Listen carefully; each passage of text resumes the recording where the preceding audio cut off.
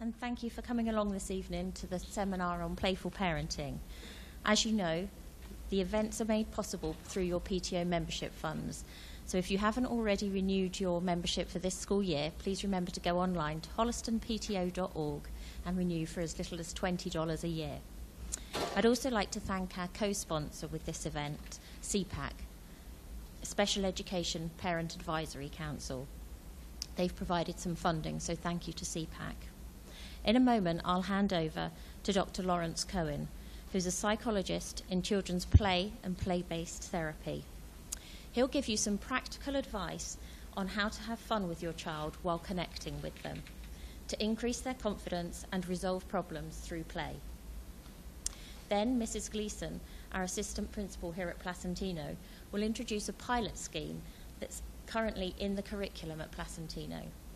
This is very exciting for us as it builds on the support and supports the work that the PTO has been doing in adding creativity to our classrooms following the screenings of Most Likely to Succeed, which some of you may have seen. It shows great collaboration between the parents and the teachers, so we're very thrilled to have Mrs. Gleason here for that one.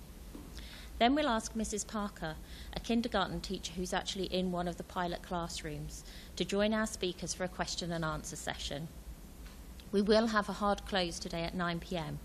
So if we do run out of time and you haven't managed to ask your question, then please take an index card from the registration desk, leave it in the basket, and I'll do my best to get an answer for that in the coming days. Dr. Cohen has also authored several books. In particular, we're talking about Playful Parenting this evening. Some of his books are available for sale outside after the event. If you prefer, we do have 2 copies of Playful Parenting at the Holliston Public Library for your convenience. So please take a moment to silence your phones and enjoy the evening. Thank you. Most of what I'll be talking about this evening will have to do with connection, connecting with our children, helping our children connect with their own emotions and connect with learning in a different way. And so I wanted to share with you a story that really started me on the road to thinking about connection at the heart of parenting. And this road started with a toy gun. And my daughter was about 6 years old, and her friend Sam came over to play, and he immediately found the only toy gun that we had in the house, which was a squirt gun, and it was in the closet behind a bunch of stuff, but he had a radar. He went right for it, and he came out, and I was sitting on the couch reading the newspaper, and he came at me and he aimed this squirt gun at me, and I could tell he had seen the movies and played the video games and stuff. He had the stance and the look and this gun, and I knew the gun wasn't loaded, the water gun, so I hadn't heard the water running. And so I thought, well, let me just sort of play with this a little bit. My daughter didn't really do this kind of gun play, so I thought, oh, this is interesting. I'll see what I can do. So I said, oh, Sam, you found the love gun. And he was a little bit surprised at this and suspicious. And I said, what? And I said, oh, yeah, when I get shot with a love gun, I have to love the person up who shot me. And he said, I don't know. And he's looking at the gun and looking at me and looking at the gun and looking at me. And then finally he makes up his mind and he shoots me with the gun. And I get up off the couch and I start chasing him and missing. It's one of my favorite games, chase and miss, because it prolongs the game and it helps the child really feel like you really want them. And so I was saying, I love you, and he's laughing and laughing, and he drops the gun and runs away. I go chasing after him, and my daughter comes out and says, what's going on? I said, Sam shot me with a love gun, and now I have to love him up. And so she's a very smart kid. She never heard of the love gun, but she went and got the gun, and she shot me with it. And I started singing Close to You by the Carpenters to them, which will date me, I guess. But so they're shooting me with a gun and then saying, stop loving me, but they're laughing and laughing. We're having a great time doing this. And after about 20 minutes or so, they get bored. They go off to do something else. I go back to the newspaper. And you can tell how long ago this was. I was sitting with the newspaper. And I forgot all about it. And then a few weeks go by, and Sam comes over again. He goes straight to the closet, gets the gun, comes out, aims it at me. And I said, don't aim that gun at me, even a toy gun. You should never aim it at anyone. And he said, but it's the love gun. It's like, oh, right, so it's the love. So we played the whole game again. And I was determined this time not to forget, because it really said something to me about no matter what children look like, they always want to connect and need to connect. And that, in fact, it's us parents who are often not in the mood to reconnect. Often there's been a problem, and they're ready to reconnect, and we're not really ready yet. So we really have to find that desire to reconnect with them. And we have to read under the surface of their behavior. So whether they're kicking the cat or punching the little sister or refusing to go to school or refusing to do their homework or whatever it is, underneath there is a need and a desire to connect. So I told this story. I was at a lecture at a school in Brookline where I live, and I told this story. And the next day I get a frantic call from a mom. And she said, you have to help me. My son's not able to connect. So I thought, that's really serious. I better check it out. So we made an appointment. I used to do a lot of home visits at that time. So I went over to their house. And he's jumping up and down on his bed. And I say to him, I'll call him Ben. I say to him, so Ben, let's you and me connect. So of course this is not his language. He doesn't know what that means. So I gave a bunch of examples. I said, we could shake hands. We could have a high five. We could bow to each other. We could tell each other jokes. So he ignores me, gets off his bed, goes over to his Lego box. He had a lot of Legos. And he gets 2 little Lego men.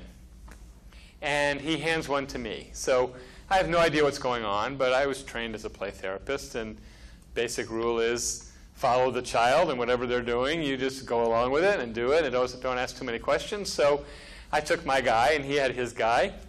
And he took his Lego man, and he put the arms out like this. So I don't know what's going on, but I take my Lego guy, and I put the arms out like that.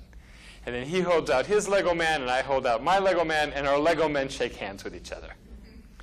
And I think this is really sweet. I look over to his mom, and I see this look, which obviously means, you see what I mean, he doesn't know how to connect. So I'm thinking, I'll talk to her later, privately. So I say to the boy, to Ben, how about you and your mom connect? So he gets off the bed, and he turns his back to her. She was sitting in a chair here. He turns his back to her and walks as far away as he can get in the room from her. So I'm thinking, this is unusual. And then he starts going, beep, beep, beep, beep, beep, like a truck backing up. Beep, beep, beep, and ends up in her lap. And with his back to her. And I'm thinking, this is really sweet. It also makes a lot of sense to me. Because I only knew this mom for 5 minutes, and she was very intense. And this boy had been with her for 7 years, his entire life. And so this all made more sense. So she gives me this look that says, you see what I mean? So I meet with her privately. And she said, did you see what I mean? And I said, no, I didn't. And she said, so I asked her, what do you mean by connection? You said he can't connect. What do you mean? And she said, you know, sit at the table and talk about our feelings and talk about our day. And I said, I'm really sorry. And you know the lottery? Like not everybody wins the lottery. In fact, it's pretty rare to win the lottery. Like, there are a few 7-year-old boys in the world who really love to do that. And I'm really sorry you didn't get one. And she didn't think that was funny at all. And she left to go find somebody who would fix her kid and make him able to connect the right way. So I wish I could have a happy ending to that story, but I guess the happy ending is I get to share this story with you to underline the point that our job as parents and teachers is to remember the importance of connection, but not to say what it's going to look like. Really, it's our children's job. They're going to say what it looks like. This is why when my daughter was little, I played a lot of games of Ariel the Little Mermaid, which was a horrible game. You know, you play Ariel the Little Mermaid in our house meant you take off their clothes of the dolls and you put new clothes on and you have a wedding. And over and over again. It was terrible. But I played this game because I wanted to connect with her. My ways of wanting to connect were not relevant to the relationship. I mean, over time, we have a lot of things now. She's a young adult, and there's a lot of things that we share. Not Ariel. So I was thinking about this when I started looking into this latest research on children's brain development. Because it turns out that there are a few key things that children need for their brains to develop well. And the first and most fundamental one is they need to feel loved and they need to feel secure.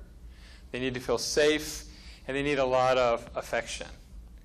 Now, we kind of all knew this. Who needed neuroscientists to prove this to us, right?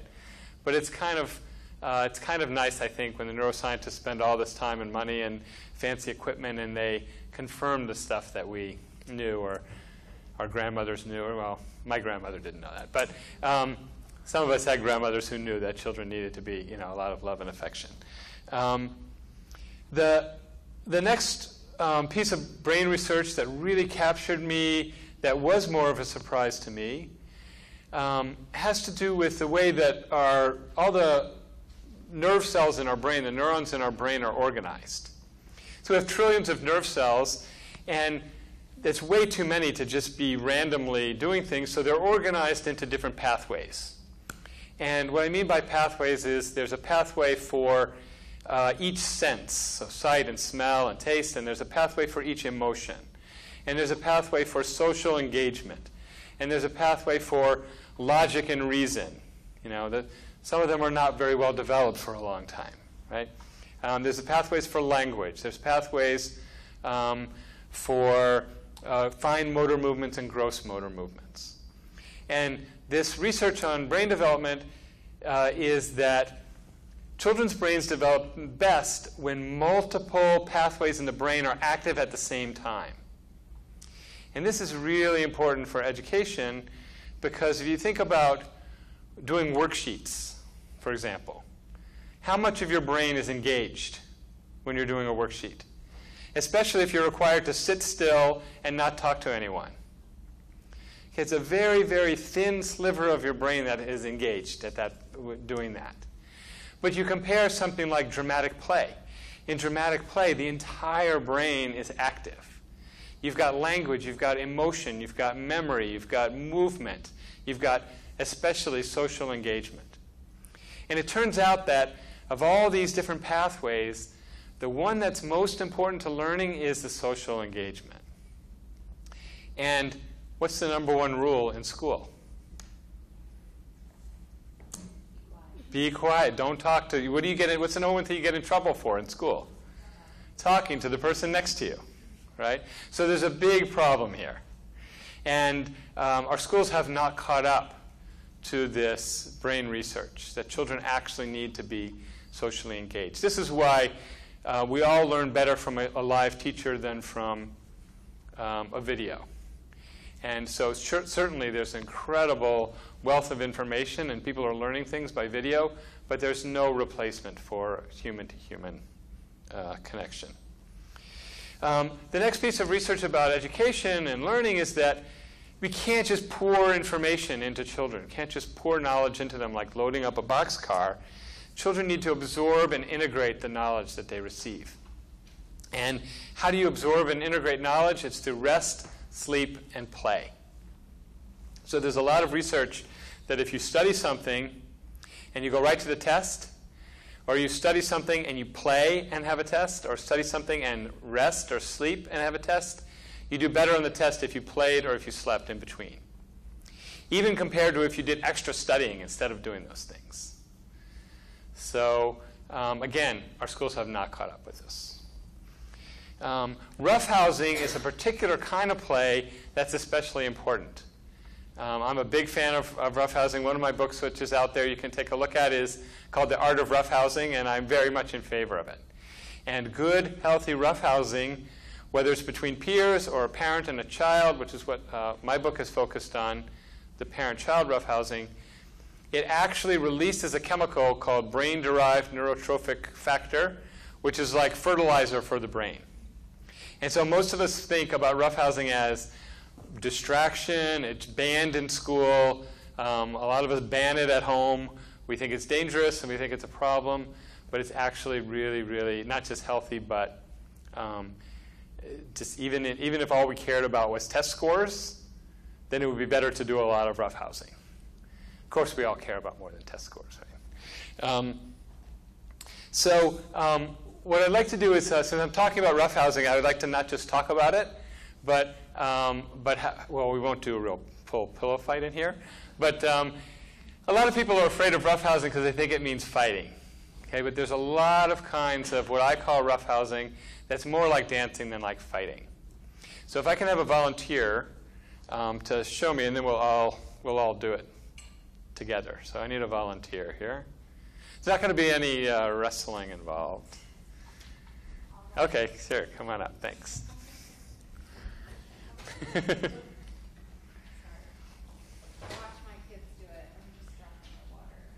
Oh, yeah, there it goes. So this is different from pillow fighting or wrestling, which I'm also a big fan of. But this is called force field hands. This starts with force field hands. I'm a big Star Trek fan. So if you put up your hands and they're almost touching my hands, and do you feel anything? Not really. Okay. Sort of. Yeah. Starting to, yeah. Starting to feel what? Just like heat or warm. Yeah. Yeah. Yeah, warm or tingling is the biggest thing most people feel. Now what I want you to do is push my hands back using only that force between us. So no touching. Just Right. And did you feel it more or less? A little less as I... Okay, and I'm going to push you.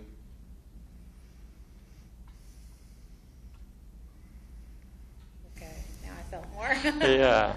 So it's, really, it doesn't matter if you feel it or not. So that's the first step, force field hands. And what I love about it is, like all good roughhousing, you have to tune into one another. And part of the essence of connection with parent and child is to tune into one another. When they're babies, we tune into their needs. You know how slowly you learn the difference between a hungry cry and a lonely cry and an angry cry? This is because we really tune into them. And then we want children to tune into themselves and tune into other people. So children who are like, "Wah!" and they run into people, this is a great game for them. So the next step, we touch hands, and we're going to gradually increase the pressure. So you start pushing more, but we're going to match each other's pressure exactly. Okay, so this is called pushing hands. So we're both pushing very hard now, but nobody's going anywhere. Not yet. Not yet. That's the next step. So this is a different type of tuning in. And if you're doing any kind of roughhousing with your child, what you want to do is sort of match their resistance so that you don't overpower them. And I usually like to let them win at the end because it really helps build their confidence. And a lot of us are afraid, especially dads out there, are often afraid to let children win. It's like their peers are not going to let them win. It's like, right, they're not. So they need a little chance at home to build up some confidence. So then we add a little level of competition. Whoa. You're better at this than I am. I've done it a lot. Glad I didn't go to the gym today. And so if I was the parent in this situation, I would say, "You'll never get me. You'll never push me." So thanks. Yeah, sure. So let's all stand up and try it and find a partner. If you're sitting by yourself, come up. If you need a partner, you can do it in threes, or you can come up and do it with me.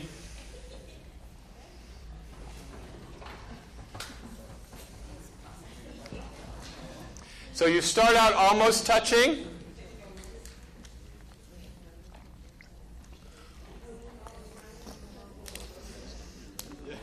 And then you push using just the force field between you. Does everybody have a partner? Oh, here, come on down. Can you go with her? Push back and forth using just the force field.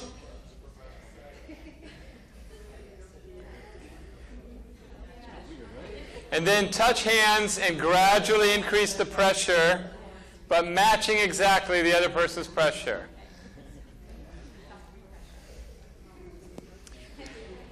And then do that for a minute, and then make sure you check behind you before you add a little competition.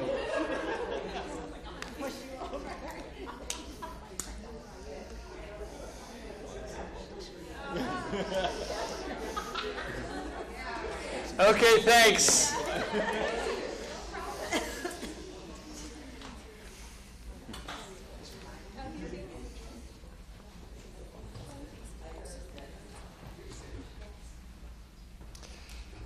So this is one of my favorite games to teach children. So of course, some children will skip the not touching part and go straight to pushing as hard as they can, and that's fine. I've known families who started doing this, and there was a mom who told me that she learned to tune in and catch her son who would get overwhelmed with frustration and have these big emotional meltdowns. But if she caught it early, she would say, "Let's push hands," and they'd push hands, and she'd put, and he'd have to use all of his strength to push her all around the house and up and down the halls, and then she'd end up falling down on her bed, and he'd jump on top of her, and they would have a big cuddle, which was kind of remarkable. These things never ended in cuddles before. These always ended in miserable mess. And then he got to the point where he would start to initiate it. He would say, "Could we do pushing hands?"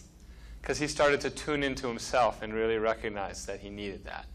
And this, I think, is this power of play and the power of connection combined. We often, as adults, we've forgotten how to play. We've forgotten that it's important to play. And people ask me all the time, "Well, I'm not playful. I'm not playful. I don't know what games to play." And it doesn't matter, because you have living with you in your home an expert on play, or more than one. And our children, play is the universal language of childhood. And unless a child has been really severely traumatized, they really know how to play. And if they have been traumatized, then play is the road out. We just have to be very slow and gentle and let them be completely in charge of the play. And in fact, even if children have not been traumatized, it's great that if they have some time each week where they can be completely in charge of their play with you. So I'm a big fan of what I call special time, which is a half an hour, once or twice a week, where it's one-on-one, undivided attention. That means put away your phone. You've heard this before, but we are so upset about our children on their phones, but guess what? Right? We're the ones who need to put our phones down. So put our phones down. We're not working on dinner, not doing work. If you have a big family, you somehow figure out how each one can get some time with you alone. And what you say is, "I'm here, I've got an hour for you, it's our special time, whatever you'd like to do." And some people will say, "Oh, I know what you'd like to do," but you might not. So just let them, they're completely in charge. As long as it's not too expensive or dangerous, right? So, and if they're like, "I don't know what to do, what should we do?" Don't rescue them from that. Just smile and say, "Oh, I'm sure that you'll figure out what to do, I'm right here." And for me, doing this, what was really important was having a little extra enthusiasm, because as a parent of a young child, I was just tired all the time, and I was like, "Oh, okay, fine, I'll play."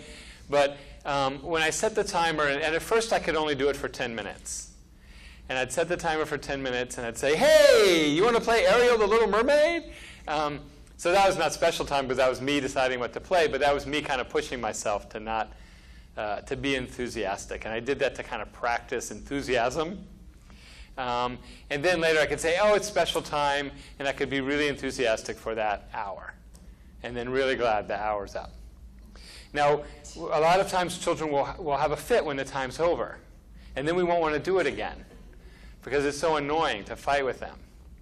And my answer to that is, if they want to have a fit at the end of the time, then what you do is that you set aside an hour, and after a half an hour, you tell them, "Time's up."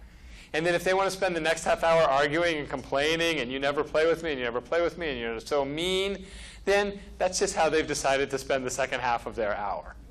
And you can just enjoy it. Because sometimes children just want to do that, and we hate it. But if you've already budgeted it in your time, then you can just accept it and roll with it. So what does this have to do with learning?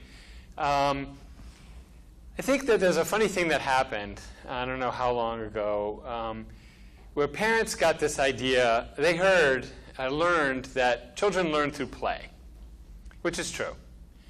But some parents took this the wrong way, And they took this to mean that I have to be teaching my child whenever we're playing. And so I see parents at the park, and the child's playing with a truck, and the parent is saying, how many wheels does the truck have? What color is the truck? What color is this truck? And the poor child just wants to play with the truck. And they need to just play with the truck. And if they get to just play with the truck the way children have been playing with trucks forever, they will learn about colors, and they will learn about numbers, and they will learn about physics, and they'll learn about force, and they'll learn about their bodies, and all these things much deeper than if we're always trying to teach them something. So here's an example of this. Over 100 years ago, the Swiss psychologist Jean Piaget, you may have heard of Piaget, he discovered that young children, if you have a tall, skinny cup and a short, fat cup, and they're filled with water, and you ask a young child which has more water, they'll point to the tall one. Okay? And at a certain age, I never remember the ages for these things. You probably know what this age is supposed to be. They get it. And they can say, oh, they have the same amount of water. Okay? Now, the funny thing is, you can lecture children for hours and hours and hours, and it will not help them get this at all. It cannot be taught.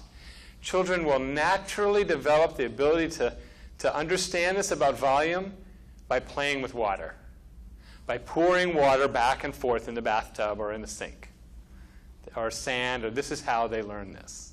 The lecture just actually, it doesn't work, and it's just annoying. It's actually the play that works. And so a lot of parents nowadays will say, yeah, play is great, children learn through play, but if it comes down to it, really, learning is a different thing, and it's more important. So I heard this so many times that I came up with this phrase which I call deep learning, and I always say it like, deep learning. And it's like deep learning is what will get your children into Ivy League colleges, and deep learning is what has them really have a deep understanding of the universe. But what's deep learning? It really is play, right? It's discovering the world. This is what children need to do. And I'm not just talking about preschoolers. Okay? This is true really all through. And I would argue that it's true for us as adults, that the great discoveries, creative advances, flashes of insight, the most exciting parts of our work, no matter what that work is happens in a state that's very similar to play. It's this sometimes called the flow state when we're talking about adults, but it's so similar to play. Time kind of disappears. We're not worried about the outcome. We're really focused in the moment. We're really engrossed. There's a joy, but it's this sort of quiet joy sometimes. So this is not just for young children. Let's see, what else do I want to say? A lot of parents are afraid of risk. A lot of schools are afraid of play. A lot of schools are afraid of play because of risk. And I want to make a big plug for the value of risk, that children need to take risks. I have a friend, and her brother, when he had kids, taped every corner of everything in the house and left the tape on there until the kids were 18. Okay? So this is an extreme. No matter how extreme we are, there's always someone at further extreme of being afraid of risk. But I think most of us need to push ourselves a little bit. I've only met a few people who I've said, you actually need to rein it in a little bit and be more careful. Almost everybody I meet really needs to loosen up a little bit and allow a little bit of risk. For me, this moment came when my daughter was about 3 or 4, and she was climbing on this climbing structure, and I was down below saying, be careful, be careful, be careful. And my wife came over, and she said, Larry, she's going to recover better from a broken arm or a broken leg than from being timid and fearful her whole life. And she very kindly and wisely didn't say, like you, Larry, which would have been true, but it would have made it harder for me to take in and absorb this. And so I really connected the dots and was like, yeah, you know what? I never climbed trees, and I was scared of everything, and I never broke my arm. But I kind of wish that I had done riskier things and not have to do so much work as an adult to overcome anxiety. So I really took that to heart. And my daughter, when she turned 25, she climbed Mount Kilimanjaro, and she went like, there's a hard way and a harder way, and she went like the harder way. And so I said to her, you know, I'm sorry you had to deal with having an anxious dad. She said, oh, I don't think you were an anxious dad. I was like, yeah, oh, yeah. So I was really pleased that I had taken that to heart and let her take risks. Not that I wasn't overprotective in my own way at times. I just visited, I wish I had thought to bring a video. I just visited these schools in China in this area called Anji, A-N-J-I. If you look up Anji Play, A-N-J-I Play, I think it's anjiplay.com. They really, it's this play-based schools for ages 3 through 6, which is what they call kindergarten in China. It's everything before primary school. And risk is one of the key values. Love, risk, joy, engagement. These are the values. And so these children climb ladders, and they climb trees, and they build fires and cook their own lunch, and they have these 50-gallon oil drums, and they start by getting in, well, they're plastic now that are that same shape as a 50-gallon oil drum, and they get inside and lean on them, and then they lean it against a wall and climb on it, and then they don't have to, but if they want to, then they start walking on them. I tried this. It's really hard. But I saw these 3- and 4-year-olds, and they're like, some of them are dancing on it because they keep, when you can own your own risk and you're in charge of your own play and you're really as self-directed, then it's much less dangerous. They actually have fewer injuries than the average school that's not doing this risky play because the children are in charge of their environment. And it's really exciting to see. Let's see. How many of you have homework struggles at home? So a few of you. The rest of you have younger children or no homework? Excellent. That's the best solution to homework struggle that I've heard that I know. That's my favorite. But let me give you some examples anyway for homework struggle, and really they can be adapted to any kind of family struggle. Okay, so in fact, this first one I developed when my daughter had to take the violin. In Brookline Public Schools, in 4th grade, you have to take the violin. And my daughter was not destined to be a violinist. And so and she didn't like it, and so it was kind of torture for both of us. I was in charge of making sure she practiced every day. And so it took us a long time, but I figured out to take frustration breaks. And so this is something that I highly recommend. So because it was really frustrating, and the frustrating builds and builds. So instead, we took frustration breaks. So a frustration break meant that a few minutes in, I would say, oh, time for a frustration break. And the first time, we were like, well, what should we do? What would ease that frustration? And her idea was take the violin and smash it on the ground. I said, oh, let's think of some alternatives. So what we came up with was she would crumple a piece of paper and throw it at the wall, and then I would make noises like a crashing violin. And this was very satisfying. Not as satisfying probably as for her as if she'd smashed the violin, but it was good enough. And it broke the frustration. It did not make her a better violinist. Okay? If she was destined to be a violinist, it would have really helped because it made the practices much more tolerable, much less frustrating for both of us. In fact, we enjoyed them. She was able to apply this actually in other areas of life that actually she did excel at. Right? Now, children, of course, often they don't have as much frustration if they're really excelling at something, unless they're really pushing and pushing and pushing themselves. So there's always going to be some frustration.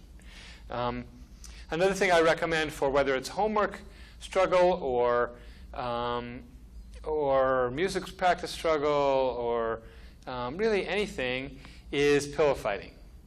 So 10 minutes of pillow fighting before homework, before violin practice. Some people can pillow fight before bed. Some kids, like, that's a disaster. You want to have at least an hour after you're done. And some kids need, if you're going to start pillow fighting, they can't do 10 minutes. It really needs to have a whole 30 minutes or an hour. Otherwise, you tell them to stop, or it's time to stop, and it gets them all agitated. So you have to know your own kid that way. But it really makes a big difference. Another one of my favorite playthings for frustrations in children is based on the pun in English on the word tackle. So you tackle a problem and you tackle a person. So the problem could be a homework problem, or it could be a mean friend, or it could be a worry. And you say, I'll be the problem, I'll be the math problem, I'll be the mean friend, I'll be the worry, and you have to tackle me, because you have to tackle that problem. And then it's just like the pushing hands. You put up a lot of resistance, but eventually they get you to the ground, and they do this victory dance, and they feel this big sense of accomplishment. And it's a great symbolic and playful way for them to overcome something that's been a big obstacle. Something similar to this is what I call bring a problem into the play zone. So this is great for what I call a knot of tension. And a knot of tension in a family is something that happens repeatedly, that there's a lot of tension about.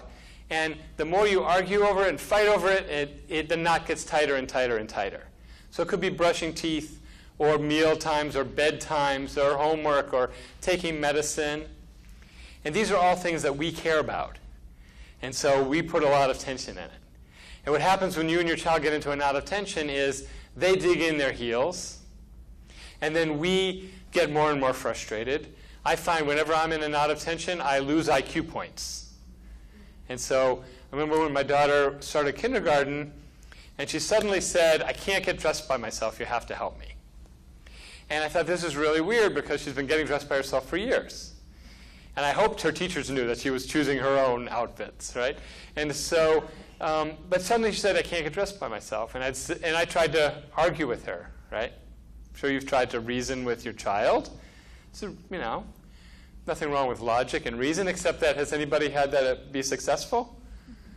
So I can prove, I can't prove that she can get dressed by herself, but she can very easily prove that she can. That she can't, sorry. So even though logic and reason and evidence is on my side, it doesn't matter. She would win those arguments. And so I would go to help her, but I'd go to help her with a lot of frustration. So I'd say, okay, fine, I'll help you. And she'd be like, get away. Sorry. And so then it's like, okay, fine, I'll leave. No, you have to help me. Okay, fine, I'll help you. No. And so this was terrible. And the loss of IQ points was I had no idea what was going on. Here I'm a child psychologist, but I did not know what was going on. This was a big mystery. I thought there's something defective about my child. I didn't want to blame myself, but I kind of secretly did. And so I worked out this thing where I would pretend to help her, and it was really annoying. And I'm thinking this is going to go on forever.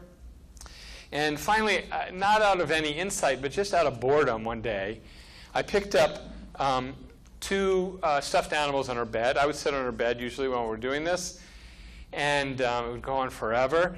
I picked up two stuffed animals, and I had one of them say, she can't get dressed by herself, she's only 5 years old. And the other one said, oh, yes, she can, she's the amazing Emma. And it was like, oh, no, she can't, she doesn't even know her pants from her elbows.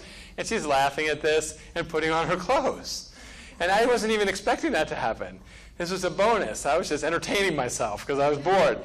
And she says, look, look, look. And this was like, oh, your dad helped you. And that was funny because I said it, and I was on the other side of the room. And it was like, oh, you're ridiculous. And they start fighting. And she's laughing, and I'm laughing, and she's dressed. And she's marching out of the house, out of the room, really happy. And she says, can we play this game again tomorrow? And I'm like, oh, God, I got to play this game the next 13 years. So But we just played it a few more times, and she got unstuck and started dressing herself happily. I got my IQ points back because the knot of tension was gone. I was like, oh, I think I know what's going on. She's in kindergarten now. She, the teachers, scold the students, and I mean, the teacher was in her last year before retirement, and she was a little tired, and she was, we'd get frustrated, and my daughter would never be the one to get in trouble, but it was really upsetting to her that other children were getting in trouble, and they would lose recess. This was like the beginning of core curriculum stuff 20-something years ago, and it's like, well, we didn't have recess because we were behind in the curriculum. I was like, oh, God, this is crazy. And so what I realized is she's thinking, we have to be on time, and it's so strict, and all these things, and I'm not ready. It's like, what's next? I'm going to have to get a job and an apartment, and I'm not ready. And what is it? So, of course, she's 5. She can't say all that. So what she says is, I can't get dressed by myself. This is the closest she can come to saying, I'm not ready to be big and grown up, even though part of me wants to. And so once I understood that, then I could talk to her about, oh, yeah, you're still a little girl, and we could just sort of feed that and play baby and feed that need to still be little, and then she could be the one to say, no, I want to be big. So since then, even though I stumbled on this, now I use this all the time for all kinds of problems. So I call it bringing a problem into the play zone. Because in the serious zone, the problem just gets bigger and uglier. But in the play zone, we can really do something. Something different happens. Something creative happens. So play goes out the window when we're stressed. Is there anybody here who's playful about setting limits with your children? That's nuts, right? How can you be playful about setting limits? So I think what happened is most of us grew up with what I call the package deal. And the package deal was on one package was no, and that's it. And the no was harsh, and it was cold, and I don't want to hear anything about it. And the other package was, yeah, fine, I don't care. Right? Is that familiar? And so we haven't really learned, we haven't had practice saying no in a really relaxed way. Or, oh, no, you don't, Buster. That's not going to happen today. Or, what do you mean you're not cleaning up? We're going to clean up right now. And just having a really lighthearted tone of voice when we're actually holding that limit. Because a lot of us, we don't want to be harsh and mean and nasty, and so we end up not setting limits enough. And that becomes a big problem. And then we explode because we can't do that. And then we get the worst of both worlds. It's like no limits and then yelling and nasty. So there's a book, some of you probably know this book called Don't Let the Pigeon Drive the Bus. So children love this book. In the story of if you don't know it, the bus driver says to the reader, hey, could you watch my bus a while? I got to go somewhere. And whatever you do, don't let the pigeon drive the bus. And you're thinking, this is kind of weird. And then the pigeon shows up and says, hey, could I drive the bus? And kids love it because they get to say no to the pigeon, right? But I love it. I use it with parents because, you just can stay relaxed, right? Because who's going to say yes to the pigeon driving the bus? But you don't actually need to get mad. So we can practice it, So please, please, please, could I drive the bus? I'll be your best friend. My cousin Harvey gets to drive a bus, really. You better let me. I'm going to hold my breath so I turn blue. Oh. So was anybody tempted to say yes? Okay, sometimes people are. Is anybody tempted to say shut up? I don't want to hear it anymore. Yeah. So it's the main point I want to make is that it's possible to be playful even when we need to say no. Not always, of course. Sometimes we're serious. But we don't have to be dead serious. If we terrify our children or we shame our children or we withhold love for them, they don't actually learn anything useful. They become overwhelmed with fear or shame, and this is not the most powerful way to learn. Of course, they will learn something out of fear, but it's not the deepest kind of learning when you're doing it based on fear.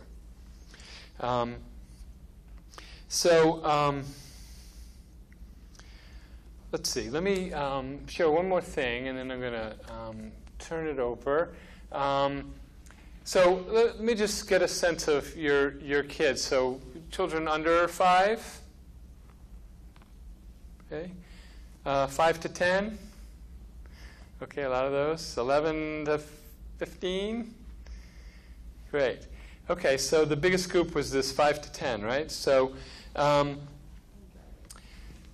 let me say a little bit about worries, because I think this is an age range, and it's certainly relevant for younger and older, and I certainly deal with it myself as an adult. But it's kind of a prime time for worries and fears, because the world is kind of bigger, and they're aware of the world, and they learn about tornadoes and hurricanes, and they hear bad things on the news and stuff like this, and so they can have a lot of worries and fears. And of course, we reassure them as best we can, but I want to talk about just some playful approaches to worries and fears. So one of them is, well, I already talked about tackling the problem, but any kind of roughhousing gives children a sense of confidence. I think that there's another one, which is if a child's afraid of dogs, or anything concrete in the world, afraid of the swimming pool or something like that, you just go hand in hand with them or side by side with them and say, we're going to go find a dog, and we're going to go as slow or as fast as you want, and let's take one little step. And you've got a relaxed attitude, and you've got this attitude that we have all the time in the world. This is part of what makes it in the territory of play. Got all the time in the world. You might not get to the dog. You might just get a couple of feet. And they go, okay, let's take a step back. It's like, oh, phew.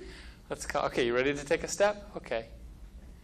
And you go really, really slowly, one little step at a time. And it's kind of magical. And you might not get there after 10 or 15 minutes. It's like, oh, let's do some more tomorrow. The idea is children with anxieties and worries and fears kind of live in the all or nothing. So if you think about 1 through 10, and 10 is, Wah! And 1 is, everything's fine. A lot of anxious children live at 1 or 10. And if you say, we don't have to go swimming, I know it upsets you, then, we're going home. I'm back at 1. That's great. No, we're going. I don't want to hear anything about it. We're going, and then they're at 10.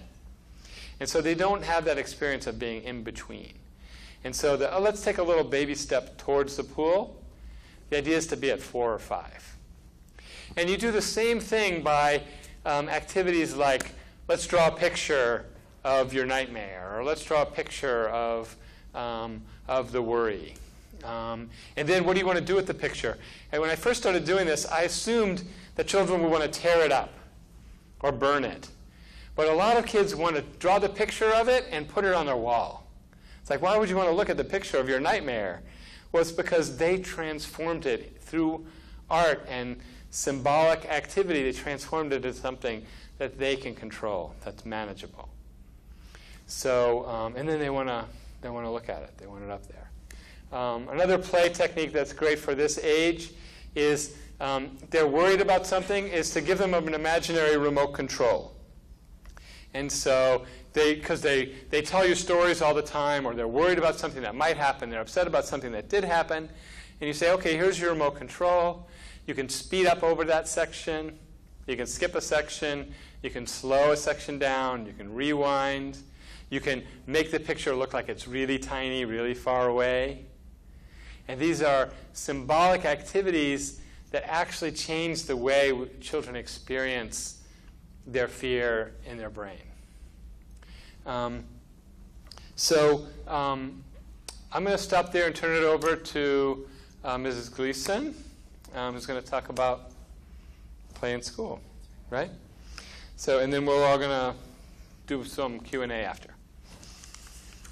Good evening, everybody. It's nice to see you. I have the opportunity to give the academic or the school-based focus on play, and which directly complements Dr. Cohen's and echoes his work this evening. Mrs. Doreen Parker and I work very closely together and also in partnership with other kindergarten teachers to embed play in what we do every day at Placentino School in particular. But this evening I'll have the opportunity to really share with you exactly what's happening in kindergarten. So it's not just secular to kindergarten necessarily. Kindergarten is a really neat place. We have a whole bunch of ecocentric bodies that are moving around the building, thinking about themselves the entire time, and we have the opportunity to cultivate that. And so while they're working individually, we as teachers, I was a kindergarten teacher for 7 years and had also the opportunity to be a second grade teacher at one point. And I also have 2 littles at home. I have a 2-year-old son and a 4-year-old daughter. So play is a big part of my world. But kindergarten in particular is this really neat niche and provides us the opportunity to allow kids to experience life with hands-on movement. So as much as literacy and standards are all very important, we think creativity is our main point. And standards actually lead this focus. So what I mean by that is, so Massachusetts created a bank of standards in a few different subject matter, in particular math and English language arts. And so what we did this summer, this past summer in August, is we spent time together unpacking those standards.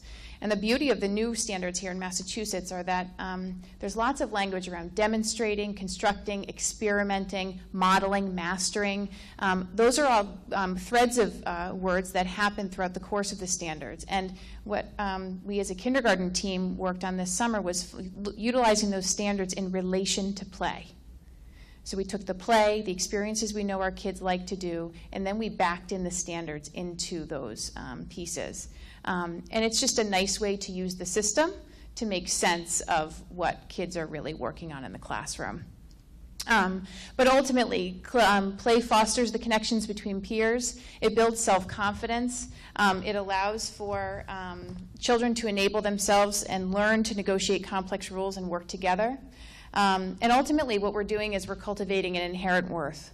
So the more opportunities children get to spend with each other, experiencing each other, playing with each other, disagreeing with each other, having a discord in whatever faction, they become more powerful within their own universe. And so our job as teachers is to create an environment within the classroom that gives them those types of opportunities. And so there's a ceiling to that in some capacity. I mean, we're a school, we're an institution, which is an awful word, but true. So how do we do that? What's the best way to put the tires on the road and make sense of that for little ones? So we have taken this work and used what is called the constructivist model. So there's a whole bunch of different developmental models of understanding about human brain development and understanding how children interact with the world. And so the constructivist model, it's nothing new. So 1916, a gentleman named John Dewey came forward with the understanding that interacting with one's environment, i.e. constructivism, bumping into things, making a mess of it, putting it all back together, and potentially making a mess of it again was good. And so kids really exemplified that. So all this, while we're talking about it now and seemingly could be potentially current to today's date, is actually quite old. Which is kind of exciting, gives us a whole bunch of research. So Dr. Cohen talked a lot about that research here, so I'm going to give some highlights in actually what's going on in the classrooms. So our classrooms are modular. This classroom on the left-hand side, it's actually Mrs. Nenlock's classroom, and it also is exemplified in Mrs. Parker's room, and also Miss Hart's room, and various other classrooms around the schoolhouse, to be perfectly honest, but in particular in kindergarten. So the difference that we're seeing here in this classroom is that children have modular seating. They're sitting on the floor, they're sitting on cushions, they're sitting on something called a sit and move. It's actually a halfway inflated disc, bumpy on one side, smooth on the other. Some children are sitting on it's a stool, but it can roll and move. And so kids are sitting in small groups. It's interactive just sheer by the hardscape environment. But the seating allows kids to move on their own, reach over the table, make it very natural to engage with each other. And the learning really is happening based off what the children's interest is. And I'll talk about teachers as facilitators in addition in just a moment. But what we like to do at Placentino in particular is think of children not only as receivers of information, but shapers of knowledge. So how do we do that? So what we did this summer in particular is we unpacked a whole bunch of information around Selma Wasserman's work. And she wrote a book, 1996, that has been reinvented since, but I like the 1996 version.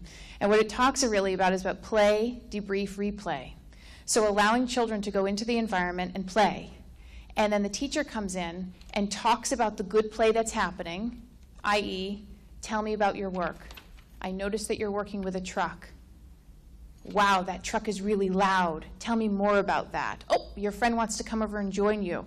Those open-ended, scaffolded questions allow teachers to learn from the child what's important for them at that time, at that play experience, and then pose a question, which is, I want to help you. Let me bring over some blocks. I'm going to start a road here. And then she backs away. So that's project-based learning, which is a nuance to our new learning environment, but it's been around for a long time.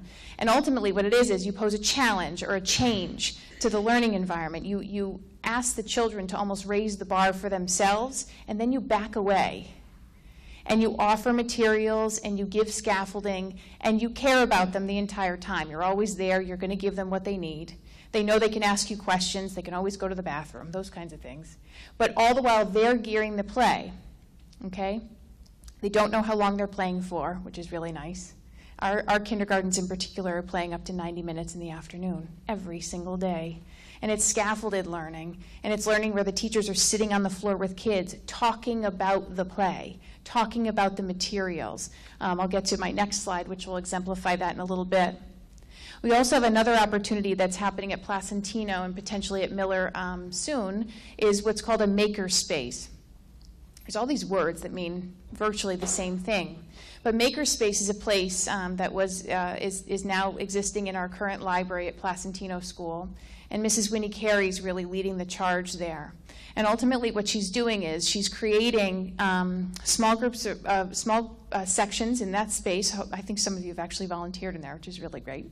And she poses a challenge. She reads a story, and one that comes to mind is Peppy, who's our mascot, the penguin. I actually dressed up as Peppy today, which was really invigorating for the care party. But, you know, jack of all trades, right? But it was fun. And so Peppy had a problem. He needed something to fish with. I think he lost some modality of getting fish. So the children had to build him something. So she put a whole bunch of recycled materials on the table of various sizes, shapes, and colors, and tape, and all this business. And the children worked together to fix Peppy's problem. And so they built this really wonderful structure that was all based in them, and they had a whole explanation as to why they were building it in such a way. And Mrs. Carey's objective was really just to keep the momentum of the conversation and the building going, providing at one point pipe cleaners where there hadn't been pipe cleaners on the table. She changed the learning, PBL. And so this is the thing where they're talking about tinkering and all those pieces. That's exactly what it is. But the kids are designing it it's like on the fly, which is really exciting. And then at the end, they have to they share. Tell me about what you built for Peppy. How's it going to work for her or him? Depends on which child you talk to, because he's quite ambiguous. And the kids loved it. They stood up, 5-year-olds. They stood up. They told their story, they held their material, and they told us about what they were working on. And this is a really wonderful opportunity for us. It gives us a chance to really know the inner workings and interests of kids, but as teachers, have the opportunity to really engage with them firsthand. And, you know, Dr. Cohen was talking earlier about, you know, that core-based instruction, and that is a place. I mean, we're in a systems environment. Education, unfortunately, is what it is currently. But we can provide a sense of evolution to it. And so we can still embrace the core instruction and the standards and all those pieces. But if we change the learning environment to meet the needs of kids in real time and make it malleable and provide the time and space in which the kids can interact with themselves, each other, and then exemplify their understandings and potentially a product, most importantly, the process of the learning or the process of doing. Then we get children who feel really good about themselves, and then they'll know themselves no matter what struggle or challenge comes about, because they will have already gone through those pathways in their own mind and thought about how they then will either interact with someone else, be the leader, take it over, and facilitate potentially somebody else. So we're building that, and we're building our community that way here in Holliston, which is really nice. So how our teachers are facilitators. This is Ms. Jill Hart. She's one of our kindergarten teachers. And so I was in her classroom observing, just taking a peek at some play that was happening. It was just at the beginning of the play, actually. And these 3 children were in the meeting area section of the classroom. And they only had about 5 blocks, and most of them were square. One of them was a long rectangle. And so they're triplets, they're darling, and they function in different capacities with each other. It's fascinating to watch. But anyway, so teacher, T, says, what do you think we can do with these blocks? Student says, I think we can build a tunnel to fit a bear. Teacher says, you could use an archway. She inputs vocabulary. Archway is part of what their math work and vision is working on. There's the system. But she's using it in a play-based environment. So she's imposed a vocabulary word. Now she's going to exemplify it in learning. Now you can use an archway. Could you build one big enough for a bear? Child takes over and says, we need a small enough bear. So you're not going to tell me how to build this. I'm doing it myself. She goes and gets some material, some bears for them, and they continue forward. All she did was provide momentum, materials, and then she shifted a smidge to add academic vocabulary. So it all can be done. It takes more time, honestly. As a teacher, it takes more time. I mean, ultimately, what you could do with something like this, if it were, so we're in December, if we were in March or April or May, the end result could potentially be a piece of paper with an open space on the top and some lines on the bottom. And if the children felt appropriate, they could then exemplify their work in the block area by drawing a picture, labeling it, and then telling a story, a narrative story about themselves, interacting with the play. So there's all kinds of different options to integrate writing and reading and children sharing with each other about their work. And so those are kinds of ways that we can continue to propel the learning forward.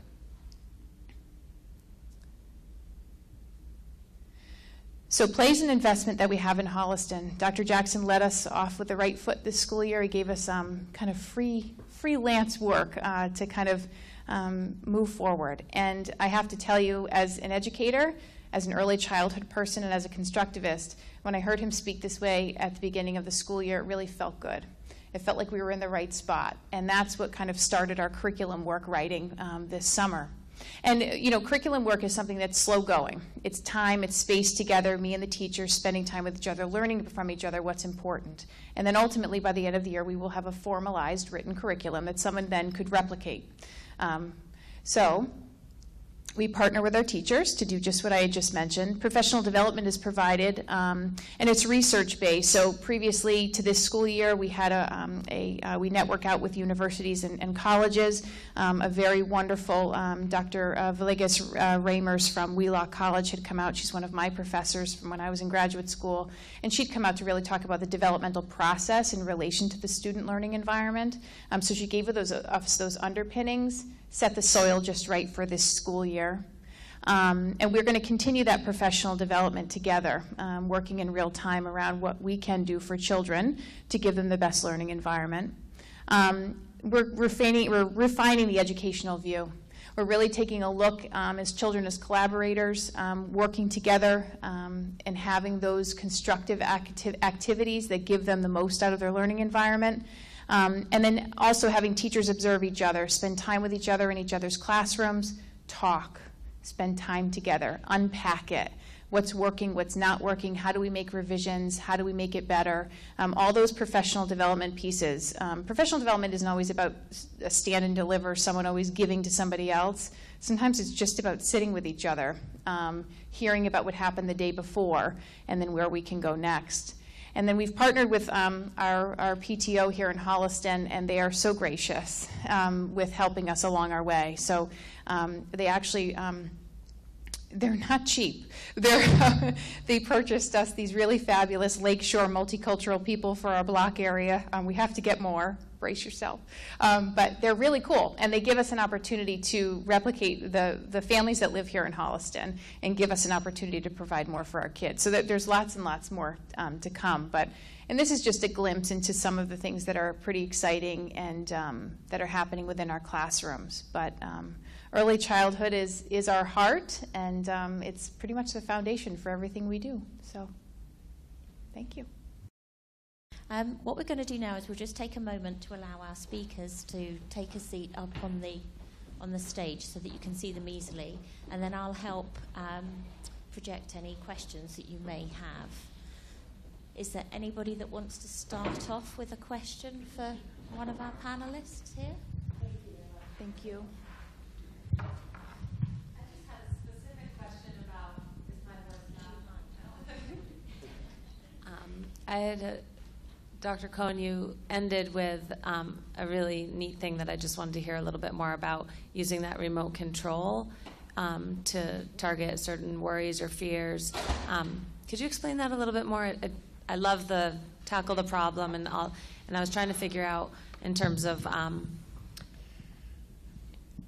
just play that out a little bit more. Sure. I think that a remote control device is something that our children all know about and understand how it works. And so the idea is taking something that feels too big, okay? Because the problems our children face feel too big for them. They have a big emotion about it. They can't handle it, and it's a symbol. It brings it into the symbolic world. It puts a symbolic container around it. I guess I'm kind of mixing my metaphors here, but and it allows them to use this concept that they know to take something too big to handle and make it manageable. And so conversation? Yeah, so it's like, oh yeah, you know what, you can just introduce them to, like what a remote control does. Here's a magical remote control, and you can use it to like these thoughts that go through your head. And so like, oh, the teacher doesn't like me, or something like that. And it's like, oh, well, let's take the story of what happened. Now let's slow it down. Okay, can we watch it frame by frame? Or maybe it's like, no, I don't want to do that. Okay, let's zip through it. Okay. And you're looking for, it's a balance between soothing and calming, but also dealing with it and approaching it. Okay. And so slow it down is the let's deal with it and approach it. Zip through it. It's like, oh, let's just skip that part for now. We always have to balance those parts. So it's the same way children will naturally bring things into play. So children in the block corner or the doll corner, or they'll play house. They'll play little siblings. Like they'll act out. When somebody in the classroom has had a little sibling, right? Because it just sweeps through everybody is dealing with now with family stuff, and they'll just naturally do that. So this just adds a little tool for them to do that. Okay, I get it more. Thank you.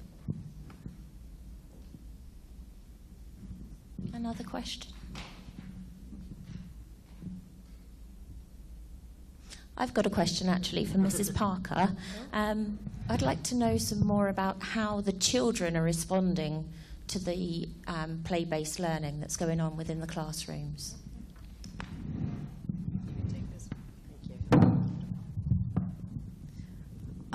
This is something we've started formally this year. As Susan was saying, we met in the traditional classrooms. First of all, I see a few parents there. If you came into my room, you wouldn't recognize it. We've lowered our tables. I think I have 5 chairs in my room now. A lot of cushions, a lot of wobbly stools, a lot of other, and so it looks very different.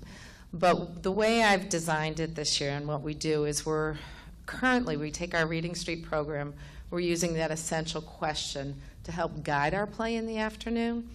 So it may be, how do children get to school?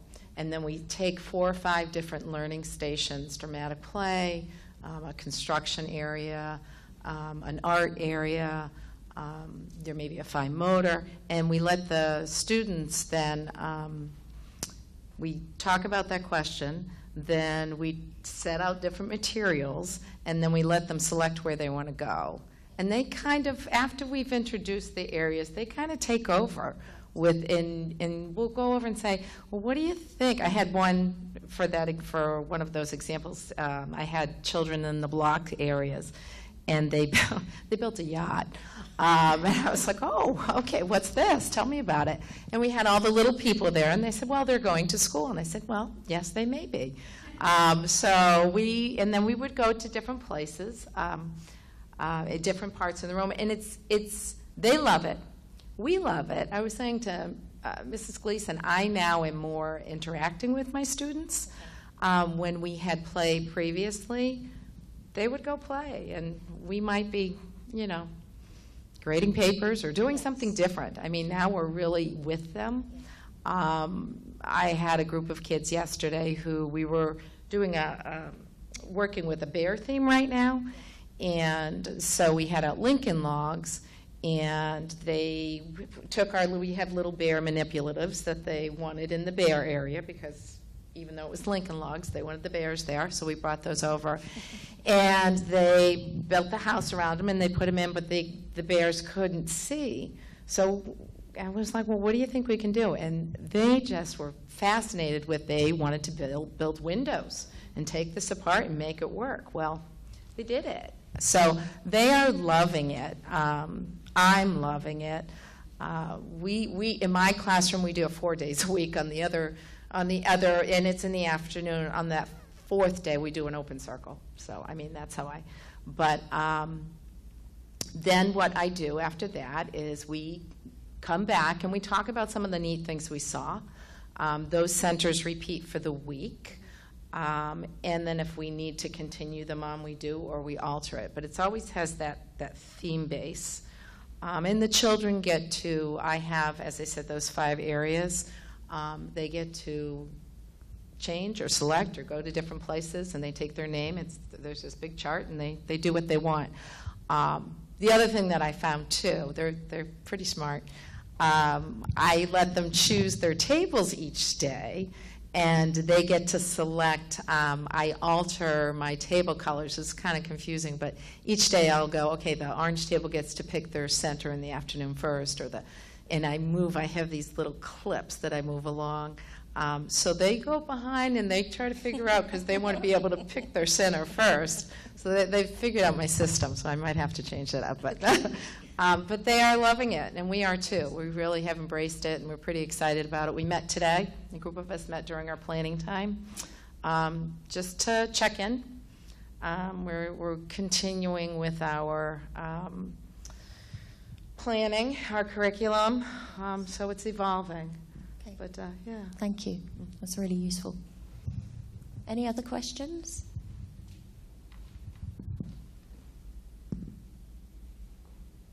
Thank you, first of all, for having this tonight. This is great. I was just curious, is this happening in the French immersion and the Montessori classrooms as well?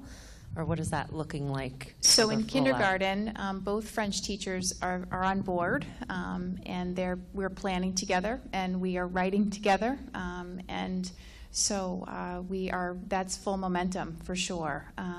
Montessori in particular has a different philosophical approach to play, and what I mean by that is, in Marie Montessori, whatever year she had started, back in the 1900s for sure, her whole component was really prescribed play. So while it's very developmentally based, she'd allow children to interact with the materials within their own developmental stage for the length of period of time in which they felt was necessary for to vet their own feelings around play. She would craft the materials in which they'd play with, create that moment in almost a finite way. So that is in direct comparison to the play-based instruction that's happening in the classrooms currently that I just shared with you this afternoon. There's no right and wrong way. It's just philosophically different.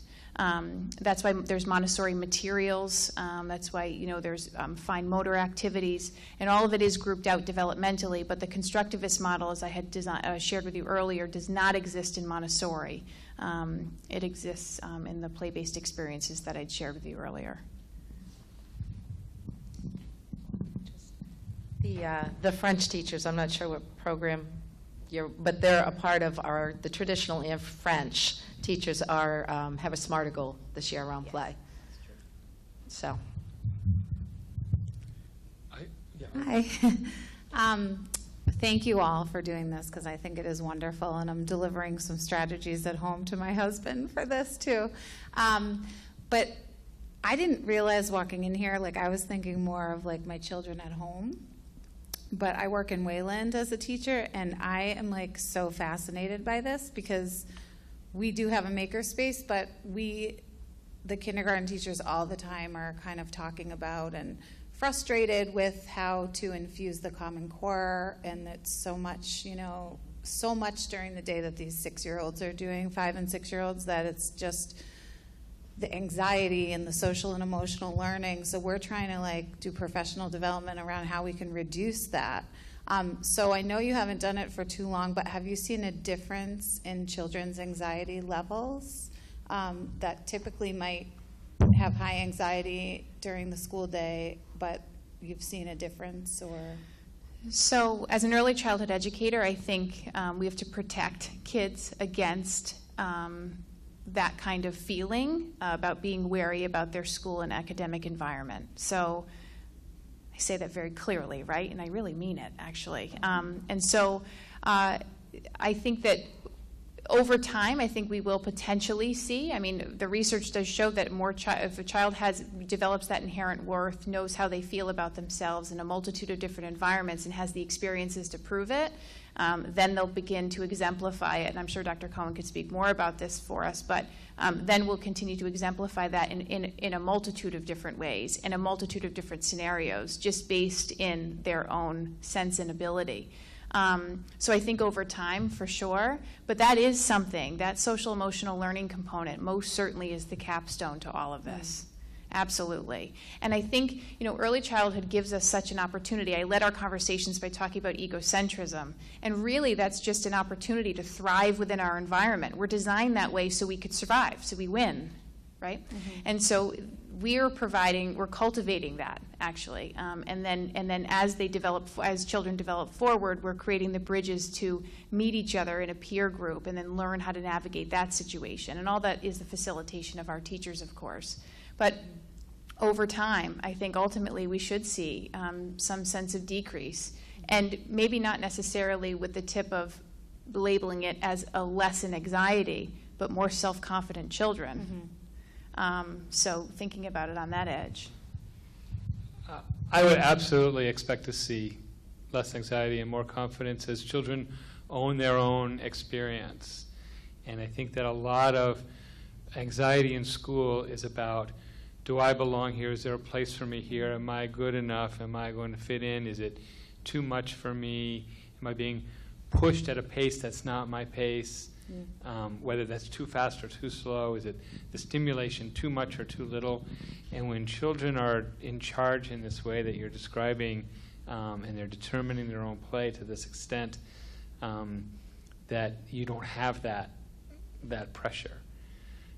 And I wanted to say something because I know this event was co-sponsored by CPAC, and I didn't talk specifically about special education needs, and you didn't talk about it directly, but this model, this approach, is very, very much I believe the right way to go for all abilities of children, all needs of children. Play is really the place where all children live. It's this universal language. Mm-hmm. And children who can't walk can play. Mm-hmm. And they can't read, but they can play. Mm-hmm. And in fact, children who come into schools that are play-based like this can come in nonverbal, and their language develops around their play.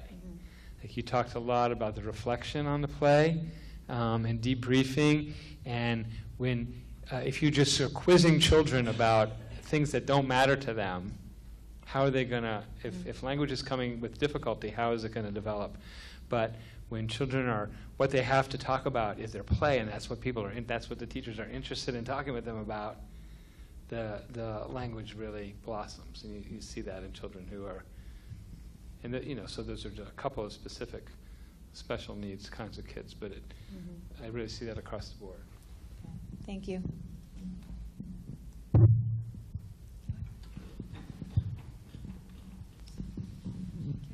Hi. Are there plans to take this beyond the kindergarten classroom into the other lower grades? Yes. As curriculum writing goes, it's slow and steady. I like to really get things right, and getting things right takes time. So it's a little bit messy right now. So the way the curriculum is written currently, we took about, I think there's 7 or 8 standards we actually dubbed from our Massachusetts framework, and so we built those standards into our play. What I mean now, what we're doing is we're actually creating modules. So and what that means is there are 4 to 5 or maybe even 6 centers in some capacities in some classrooms. And we are building with the standards, open-ended questions, and then materials listing and those kinds of things. So by the close of the end of the school year, we will have a formal written curriculum around play-based experiences. And then once we have that, then we'll be able to replicate it. And there's lots of different ways to do that. But with anything good that happens within a school system, teachers have to feel supported. They have to feel like they're getting quality professional development that cultivates them forward, and provide quality professional development. Really, I mean, at its simplest notion, is a choice on the professional's part. So it would be wonderful to see teachers holding on to this, seeing what's happening in a colleague's classroom and wanting to replicate it. And that written curriculum would be something that we then could hand off, then refine and redesign per the developmental scope and sequence for that grade level, and then move on from there. But the footprint is what we're creating this school year. So it's going really well, and it feels really good too, which is nice to be able to say. So yes. Great. Thank you. I just wanted to add something. I appreciate what you were saying about that discord and conflict is okay, because I think it's just so common in early childhood education to step in, prevent it, and I think the research has always been very clear that children need to argue, and they need to work out their problems, and they need to argue about rules, and this is how they actually become moral human beings. And things have swung so far to adults intervening, and children are doing adult-led sports as young as 3, and instead of arguing about the rules of their games and doing it themselves and leading it themselves. And so I was really happy to hear about that. Any more questions? Okay, I just have one more for Dr. Cohen. You've heard at what stage we are at here in Holliston. How does that compare to some of the other schools that you go into? And is there anything that particularly excites you about what we're doing here? And is there anything that you can give us in terms of advice or steering in a certain direction that we should have on our radar? I think the range is huge. I'm very excited to hear about this. I think this is the future. I think this is the future of education. And I see pockets of this all over. And I think it's going to then, as it grows, it's like, oh, wait, these people are doing this in China, and some people are doing this in California, and doing this here in Holliston, and it will grow. And I think that education kind of tends to go in pendulum swings, and so I think that the swing towards the more play-based has often sort of not paid attention to research, and they're like, we've got to cram facts into kids, and then we'll do research. So then it looks like the research supports that, and I think that that you're doing sort of this ongoing research and going slowly and building it and seeing that it works is what is going to make this really stick. Yeah. I want to give another plug for Anji Play, because it blew my mind, and I think that it's and to be happening in China, where the educational system is extremely rigid, and you asked about what happens in first grade and second grade. In this county, Anji, where they had this play-based kindergarten, everybody said, well, it doesn't matter because they get to first grade and it's rote learning. And what happened was the teachers in the first, second, third grade started going to the kindergarten saying, what's going on? These students are different. They're more confident. They're more engaged with learning. They're pursuing knowledge. We've never seen this before. They love being in school. We've never seen this before. What can we do? And then they started saying, we want to bring this into these primary grades. And that's very exciting to me. And so I think that's in the future. I had a first grade teacher, as I was saying, I have very few chairs in my room this year. I had a first grade teacher come into my room the other day and said, I heard you had cushions. And she said, can I borrow one of those? And so she said, when you go for that grant, please let me, they want. So they're seeing, it's just, and I think Brad giving this, just saying, do what you want to do in your heart, really be innovative, go for it. For me to take the legs off my tables, that was a start for me this year. And now we've gotten into just so many other exciting things. So I think it is extending out into some of the other grades. Fantastic. Is there anything that any of the panelists would like to add? I'm sorry? Anything that you'd like to add at all before we start to close? Any of the panelists? Anyone? I just want to say thank you. This is a wonderful opportunity to really showcase the things that we're working on. And even though they're really messy right now and not completely book ready, it's something that we feel really passionate about. And we love your kids, and we love working with them every single day. They mean a lot to us. And we have over 750 children in that pre-K2 school, and it is full every single day of so much excitement and so much interest in learning. And just to be a part of that every single day, really, it just means so very much. So thank you. Okay, so I'd like to thank our panelists for being here this evening. I think everybody's found it beneficial, and please share what you've learned this evening with your friends and your neighbours. The event has been recorded by HCAT, and I'll let everybody know when that's available and how to access it. And thank you all for coming.